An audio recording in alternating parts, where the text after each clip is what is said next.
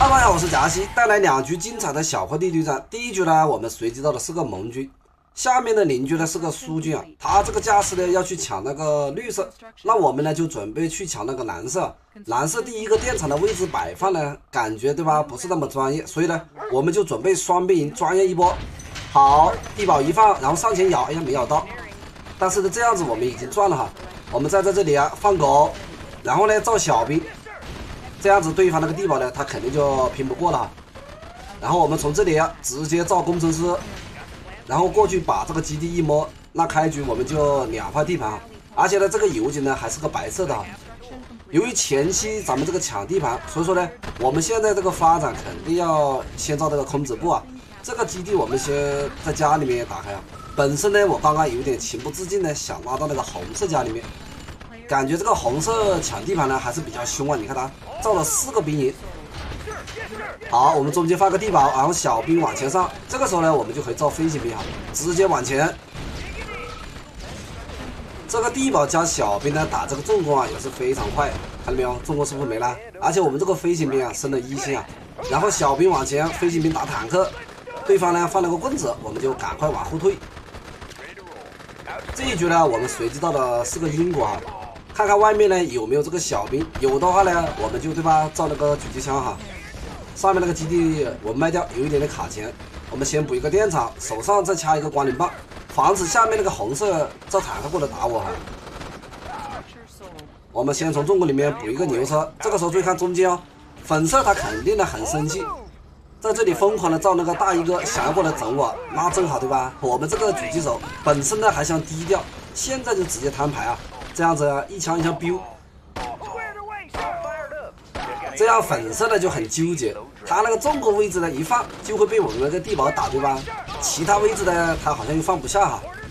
绿色家里面很多小兵，但是被那个红色挡住了，他挡住我呢，我们就情不自禁啊对他动手啊。好，小兵这里啊打掉重攻，把这个多功能对吧？直接过去打，漂亮，看到没有？来了个3星小兵啊。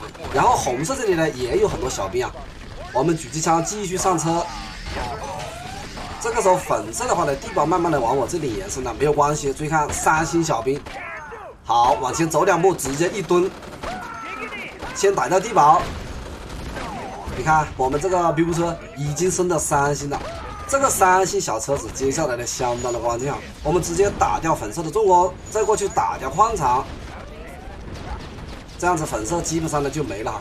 但是上面这回呢来了一个橙色。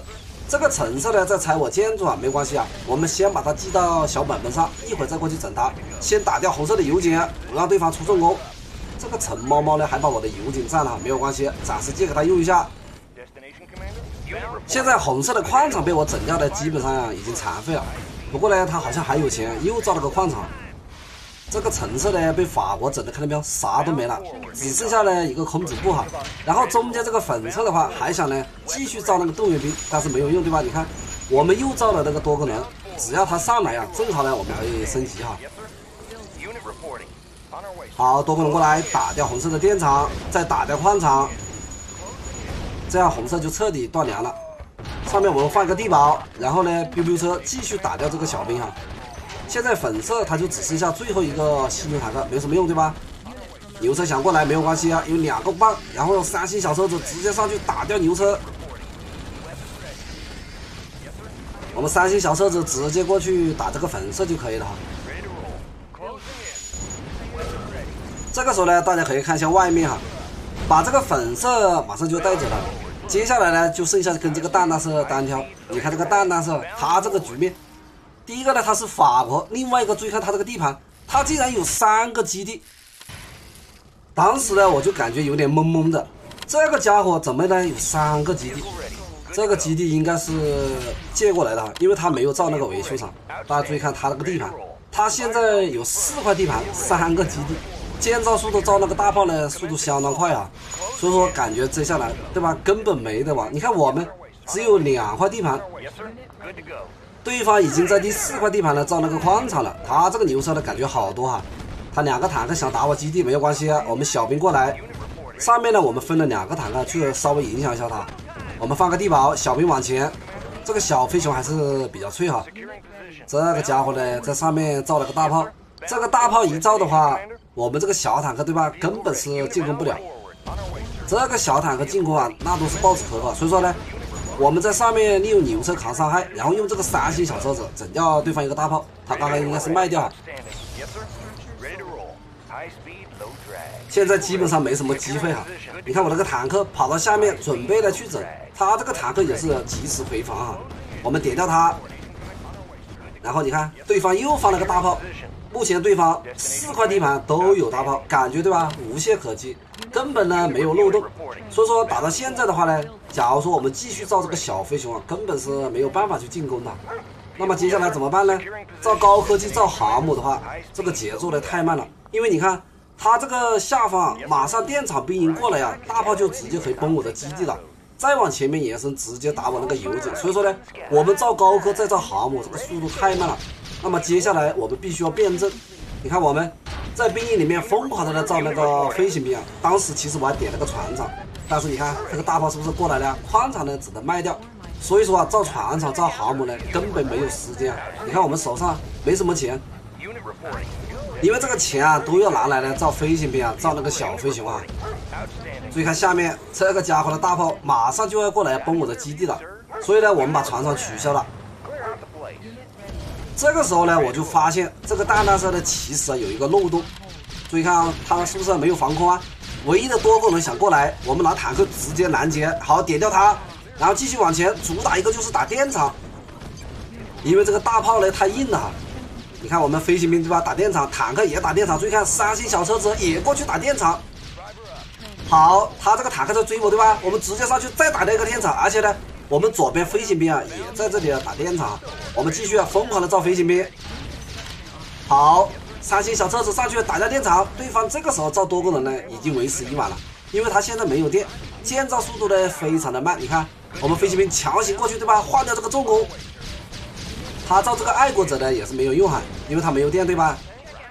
对方呢在这里想补电，但是没有用，他这个大炮太多了。他这回呢就应该果断的把这些大炮呢全部卖了。当然了，他要是卖到炮呢，我们就造坦克啊。这个3星小车子终于没了，但是呢已经完成了他的使命啊。所以看我们飞行兵直接过去打掉油井，然后看一下哪里有电厂，上面它只有一个电了哈。我们家里面还有一个 BB 车，继续过去呢打小兵升级。他现在在这里卖矿场什么的没有用，你看他这个大炮就是舍不得卖。我们继续飞行兵过去打掉电厂，然后下面的坦克强行过去呢打掉基地。好，飞行兵打掉基地，他下面那个基地被我们坦克换掉了。那么这样子这个弹弹射是不是没了呀？你看他现在呢已经没了基地了。刚刚呢这个弹弹射真的是手上的牌太好了，但是呢面对我们这个辩证以及多线操作呢，他肯定就没反应过来啊。好，我们再来看第二局。第二局呢我们依然是一个盟军啊，我这一局呢是韩国。开局这个金额呢比较多啊，有2万块钱。旁边的这个弹弹是好像不在，我就想着延伸过去，但是呢被下面那个红色发现了，算了，我们干脆就站中间啊。这一局呢只有7个玩家啊，但是中间这个油井看到没有，这个蓝色也盯上了。好，让他先进，然后呢我们也进去了。哎呀，这个家伙他竟然没有先进啊！本身呢我还想等一下，结果呢刚刚我们那个拎包哥好像有点任性啊，一只脚踏进去了，就是不肯进去啊。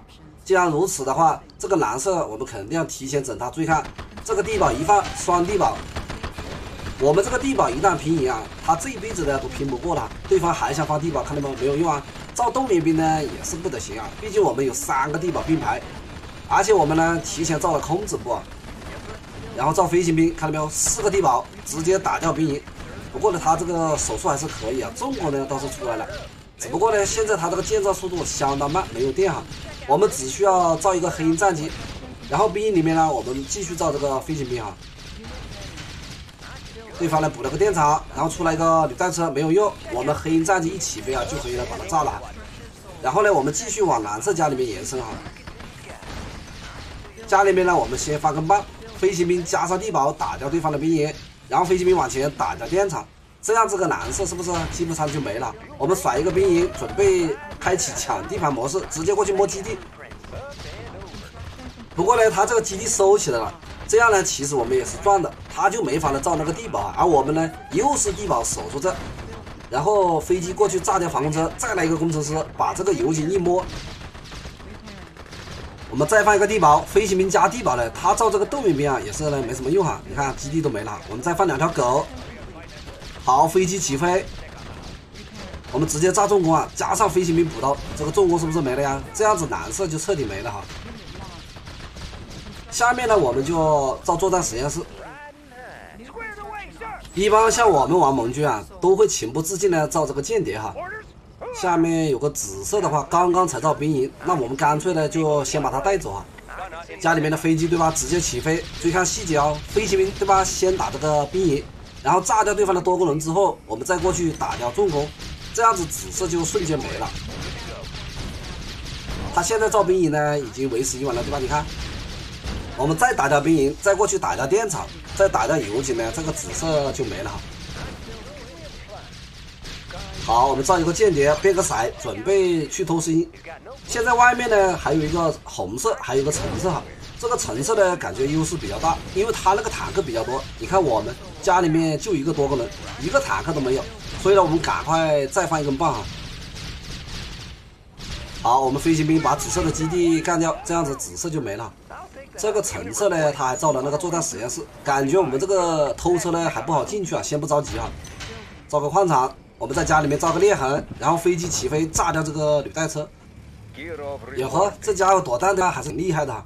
对方是造了一个基多夫，他这个基多夫一造呢，我们要多造几个多功能，手上呢再掐一个爱国者，看一下呢他会不会过来炸我。但是他这个基多夫首先呢是炸那个红色，这个红色呢，你看造了很多飞行兵，正常呢他就应该对吧去守一下，结果呢，你看这个红色。我也不知道是什么情况，这个飞行兵呢跑过来，对吧？想打我呢肯定是打不了。我们这个间谍很关键，注意看，刚刚变了色，大摇大摆直接走过去。这个兵营呢，我们是偷了心哈。这个红色就是让我没想到，他竟然不防守。你看他家里面被这个基多夫直接是炸得千疮百孔，基本上没了。这个家伙呢，临死之前呢非要消耗一下我，可能是想什么呢？让我们这一局的这个难度加大哈。就目前这个架势的话，你看这个橙色这么多坦克一冲，感觉是不是没了呀？你看他的坦克是不是马上就要过来了？我们现在造坦克根本的来不及了哈。对方这个基多夫，我们先把它整掉，卖掉高科，再放一根棒。对方你看这么多坦克，我们赶快拿着基地跑路。但是家里面呢根本是扛不住啊。好，飞机炸掉这个履带车，先把基地打开。这个时候呢怎么办？千万不要慌，因为我们刚刚兵营是偷了新的。这个机场呢随便他打，我们现在这里啊造个兵营，然后疯狂的造这个美国大兵。好，这里还有个3星的飞行兵，赶快打掉坦克。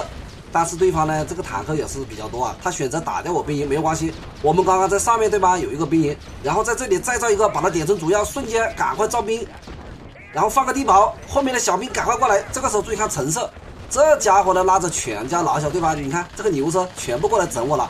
而且当时呢，他还想用那个无畏战舰炸我，但是我们刚刚那个基地啊，最后一滴血稍微的动了一下，那这样子这一波我们是不是守住了呀？这个家伙把牛车都拉过来了。其实他要是早一点，对吧？果断一点，拉着牛车扛伤害，我感觉我早就没了。但是现在这个情况呢就不同了哟。你看，我们飞行兵打掉无畏战舰，然后这一坨小兵过来呢，他根本是顶不住，因为这坨小兵里面4个3星，现在又来了一个5个了。那么这几个小兵一过去，橙色的肯定就顶不住了，他也是自爆了哈。好，那么这一期视频呢就到这，我们下期再见，拜。